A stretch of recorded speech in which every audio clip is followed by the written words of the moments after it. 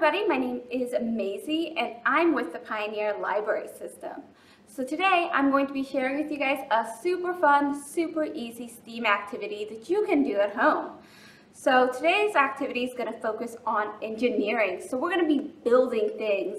We're going to be doing a building challenge using these paper cups.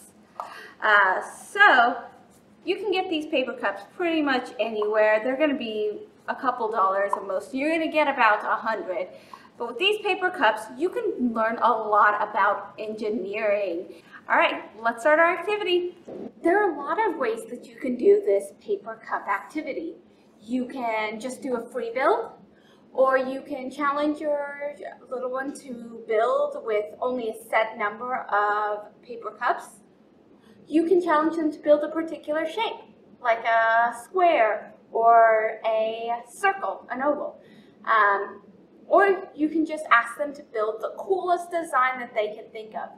However you want to do this challenge, just make sure you have plenty of cups available.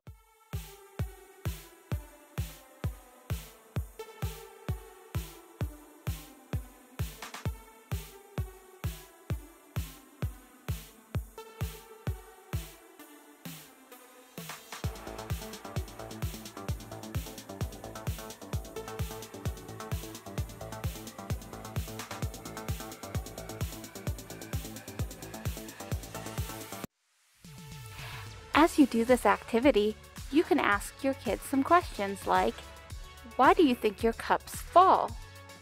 Would building with the cups facing up instead of down be easier? Test it out!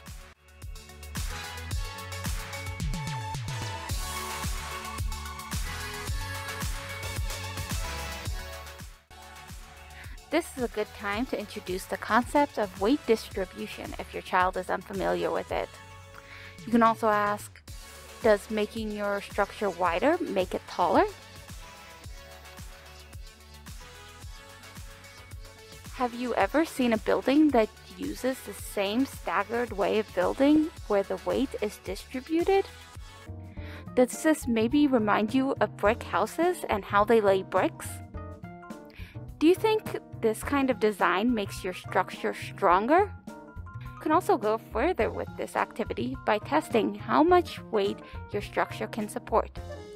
Add some books on top to test how strong your structure really is. Is one shape easier or harder to build? Why do you think that is?